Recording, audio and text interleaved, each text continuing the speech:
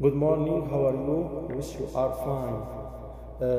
From the drugs which are safe in pregnancy, there is from the antibiotics, there is cephalexin, cefradin, cefixime, ceftriaxone, azithromycin, ceftriaxone, cefotaxime, and amoxicillin.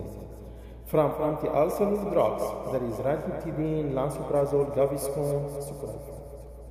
Anti-allergic, diphenhydramine, levocitrazine, loratadine. From the analgesics, there is paracetamol, only oral use.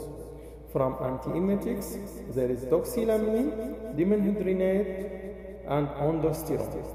In general, those are the drugs. They mention that they are safe during pregnancy, but according to me, I don't prefer to take any medicine during pregnancy. In general, we studied that only paracetamol is safe. Paracetamol is different, of course, from aspirin. You should know that. Paracetamol is different from Panadol. Panadol is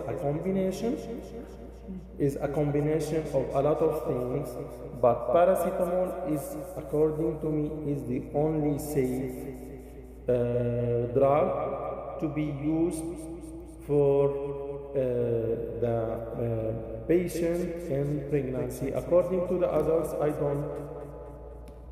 I don't prefer to take any of them, but I mention them because some of the doctors may prescribe them. According to me, I don't prefer.